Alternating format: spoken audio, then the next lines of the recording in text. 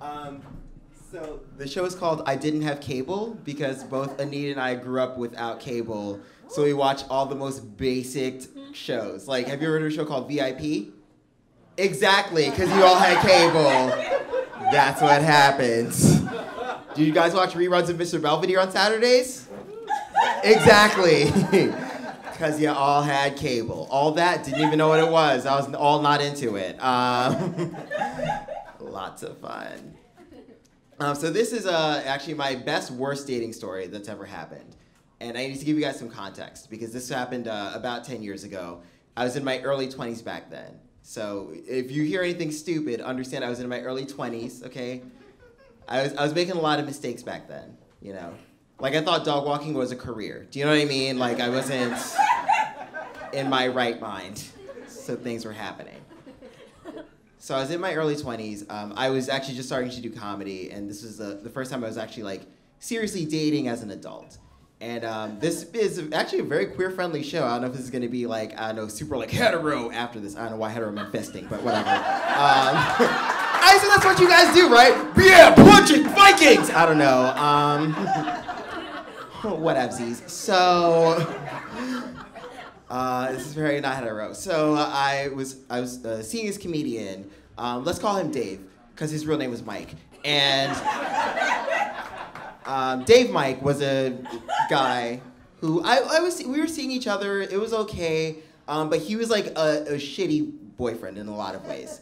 And at one point he broke up with me, and I was like, you know what? That's cool. All right, we're done. And then he was like, oh, I feel bad. I made a mistake. And then he was like, can I have another chance? And I took him back. And then he broke up with me again.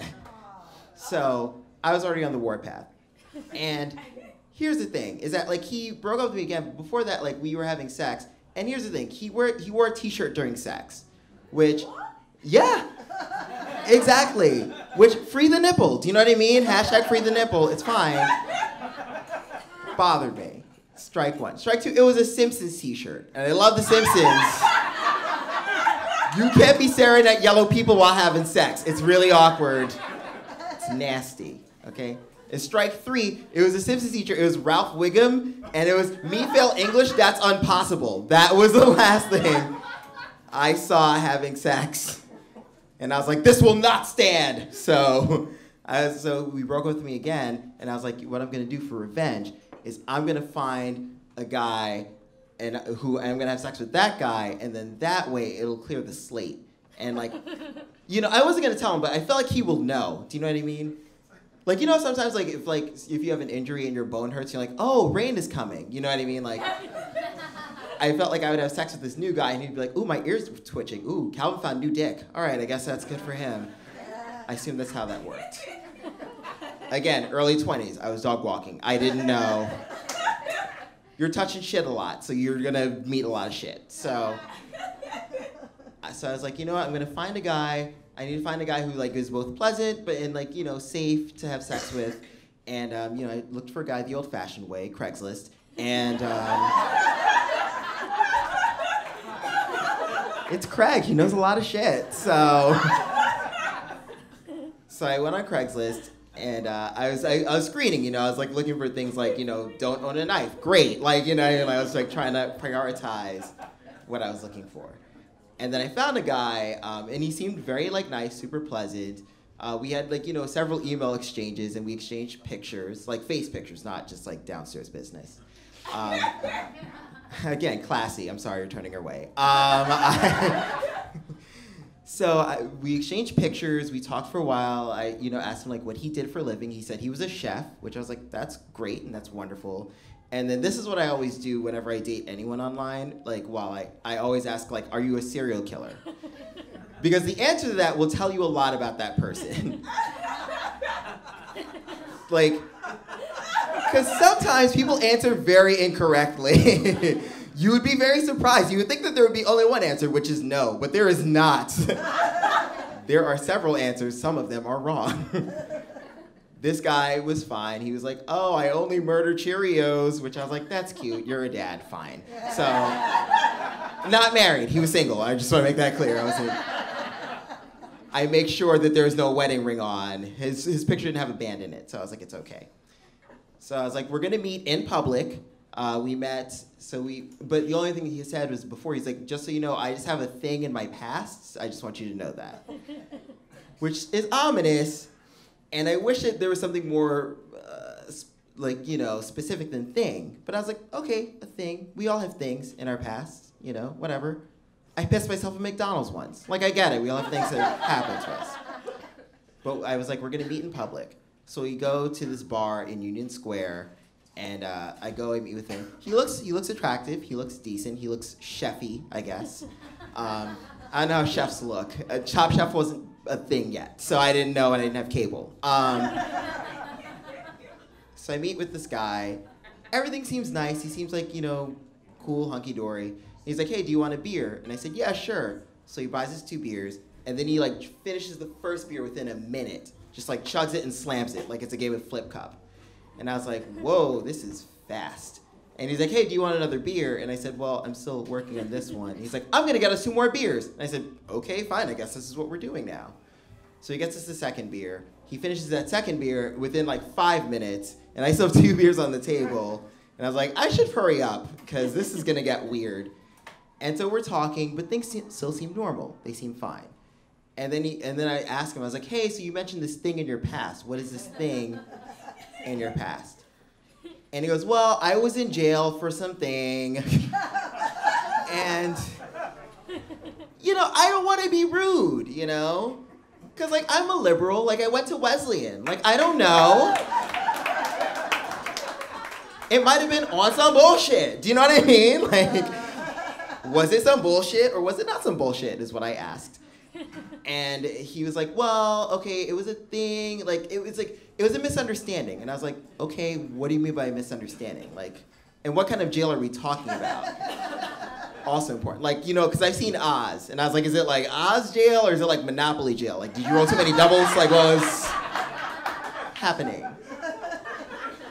And he was like, well, okay, so I went to jail because there was a thing with someone underage. That's literally what he said, and he used air quotes. For the record, never use air quotes with underage, because it makes it sound worse. Way worse. And he kept it was a misunderstanding because I didn't know, he didn't tell me he was underage. I kept using this. He didn't tell me he was underage, and then my only reaction was to go, oh, but I'm 24! I don't know why. I was like, because I look really young, and then I didn't want him to be like, is this a sting? Is Chris Hansen gonna jump out? And I was like, no, I'm 24, it's fine. And then for some stupid reason, I just kept the date going. I kept it going and did not walk away after he said that. And it was a real, it was one of the things where it was a strike one kind of thing, but I was like, well, it was a quotation. He used air quotes, so it's fine. I'm sure maybe he had a fake ID from Pennsylvania like we all did, whatever. Maybe, I don't know. I don't know his life. So we keep having the date, things continue, and we work past it. We talk about The Economist and things like that. And it was fine. And he was like, hey, would you want to come back to my place? And I said, you know what, yeah, I think that this is fine. We're gonna do it. You're right, it was a bad idea. Because I needed revenge. I needed to win, you guys. I needed to win. I need to get this new dick to clear the palate, and it could be Connect 4, and I'd be great. So I agreed to go back to his place. And he's like, hey, by the way, just so you know, I live in Bensonhurst in Brooklyn. I don't know if you guys know where Bensonhurst is. Okay. 2 people have a 2-hour ride home. So deep in, and he's not even close to the train. He's like, we have to take an express bus to my place. Which is strike 2, and I really should have said no, but he said the magic words, which is, I'll pay for it. So I was like, whew, thank goodness. So now I'm on an express bus. I'm on a 60-person limo, basically, going to this man's house in Bensonhurst. And we're sitting in the back of the bus 2 horny teenagers, just talking and giggling and kind of rubbing crotches. And the mood lighting was great, so I felt it was just the time to do that. And we're there, we're talking, and we're still talking, and it's a pretty decent conversation. And I'm talking about my hopes and dreams, and he's talking about his hopes and dreams, which I assume means no parole. And great. We finally get to his place after we get off the bus, and it's still another like 5-minute walk to get to his place. And then we get to his place, and he's like, hey, like my place is a little messy. So here's the thing. I go upstairs, and we get into his place, and he is straight up a hoarder. Like a hoarder. Like there's like cardboard boxes everywhere and newspapers everywhere. And it's like one of those situations where like, I kept hearing a cat, but I never saw a cat. Like, at all.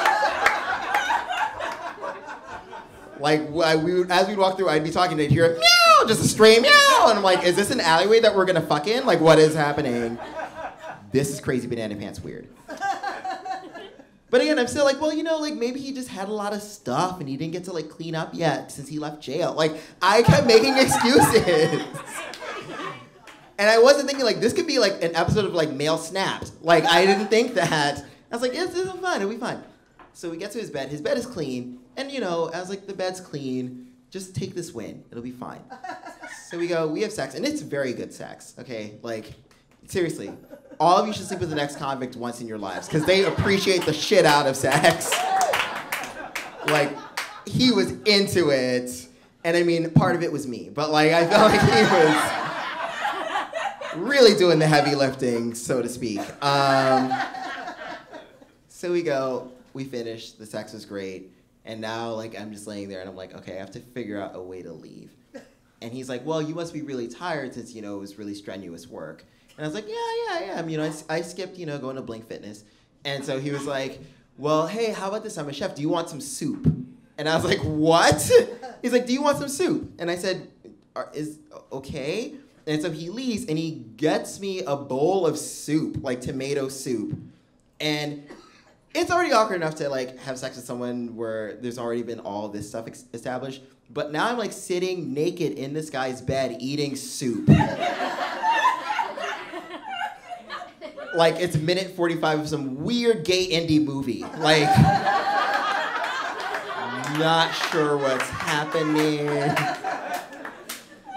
Are we gonna talk about gay rights? Like, what's going on? And I still remember this. I'm like sitting cross-legged eating soup, and he's like, oh, please don't spill on the sheets, which I'm like, every fucking other thing is dirty here. Really? You can wash sheets. And so he's like, no, but use this pillow. And he just takes out some random pillow. No, I'm sitting like cross-legged on a pillow, soup on the pillow, eating soup. And I'm like, okay, this got really weird, and this is not where my life should be. I don't want Dave Mike to have his ear twitch and be like, oh God, is this what Calvin's doing now? Damn, I should take him back a third time. And so I'm sitting there eating soup, and he's like, oh yeah, because I had mentioned I was doing comedy. He's like, oh, you do stand-up? Oh my God, do you know who Donald Glover is? Which I was like, no, because not all black comedians know each other. That's not how that works.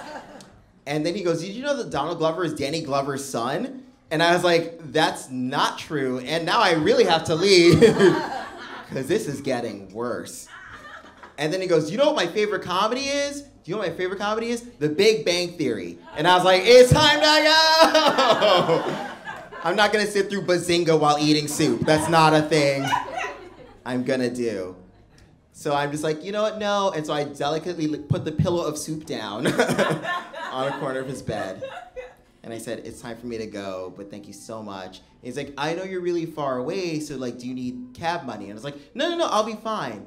And then he like goes over to his wallet and he pulls out $50. And he's like, do you if you need, here's $50. And so me being the poor 20-something I am, I was like, $50? Like I clutched my pearls, guys. And so I literally was like, oh, well, thank you so much. He's like, do you want to call the cab? And I was like, I'll call the cab from downstairs. I'll call it from downstairs. I pocketed the $50. I walked downstairs. I took out my phone and found where the nearest train was. I walked like half a mile to the train and pocketed that $50, you guys.